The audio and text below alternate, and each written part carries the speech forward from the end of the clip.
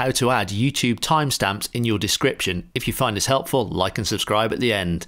Here we go. In the description, type in the minutes and seconds and then put your title by the side of it. If I wanted 10 seconds, I type in 00:10. Use the playhead to find the sections that you want, pause it, and that'll give you your time.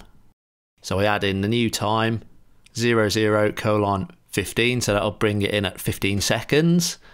I'll give it a title for my users, so it's really friendly for them. So you can see, 00:15, my thumbnails suck. Press play. For videos over an hour, you could put in 01:02:30, as in that's 1 hour, 2 minutes, 30 seconds. And then your final result should look something like this.